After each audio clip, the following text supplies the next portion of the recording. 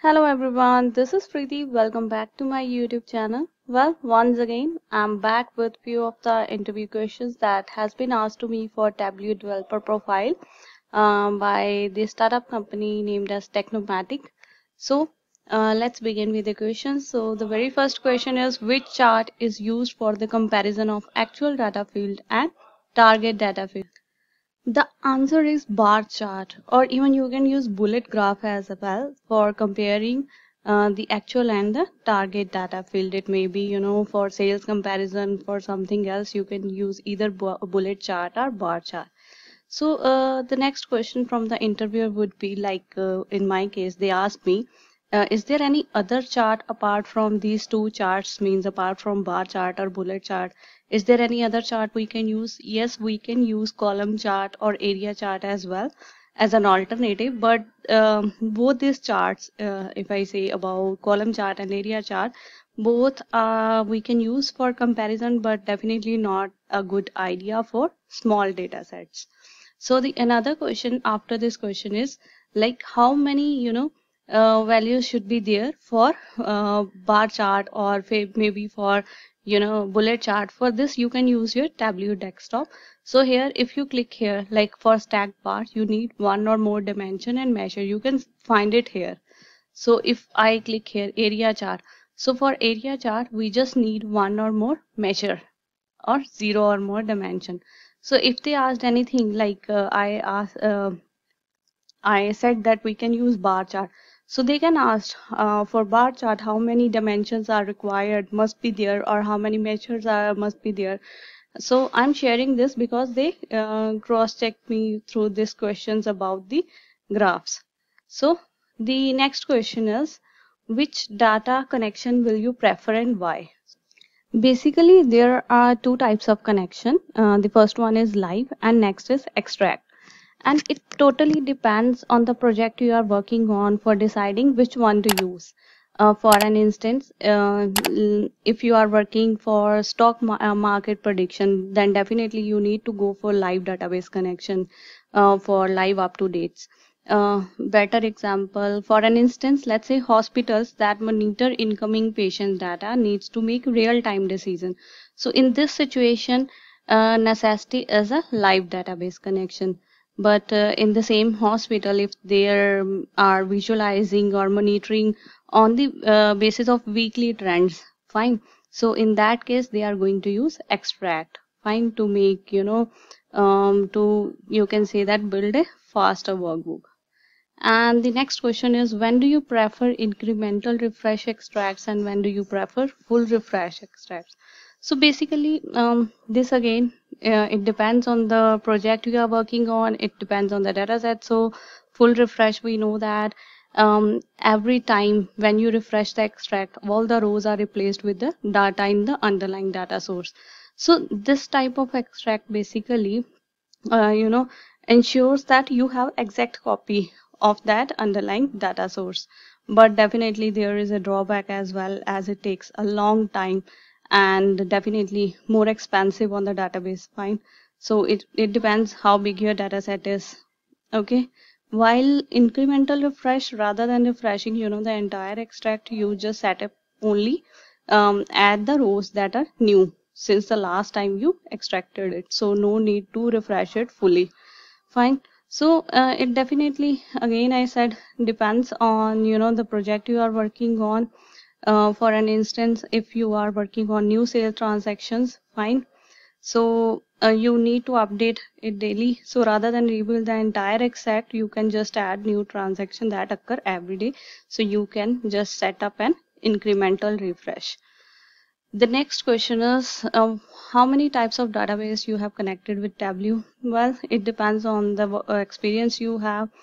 Generally, everyone has connected Excel, MySQL. It may be MySQL Server, Microsoft SQL Server, PDFs, Microsoft Excel, JSON. Fine. Now the very next question is, what will be the output with rank dense for 1, 2, 2, 3, 4, 4? So rank dense, basically what it does, identical values are assigned an identical rank in case of rank dense.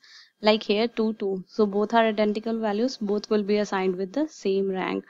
Definitely no gaps are inserted into the number sequence, and here you can either use ascending or descending order, but it's optional. By default definitely it's an descending one.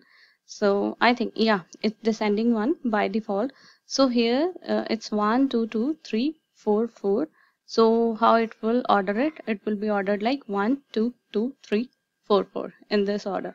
So if you are using, it depends in which way you are using it.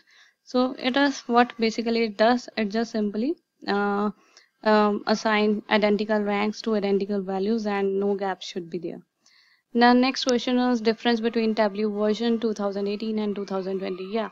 So this question was actually initially they asked me the Tableau versions you have worked on, you know. So I told them that I have worked on these Tableau versions, and they asked few questions on the KPIs. So basically, so I have not shared the very basic questions. I think everyone is familiar with the basic ones.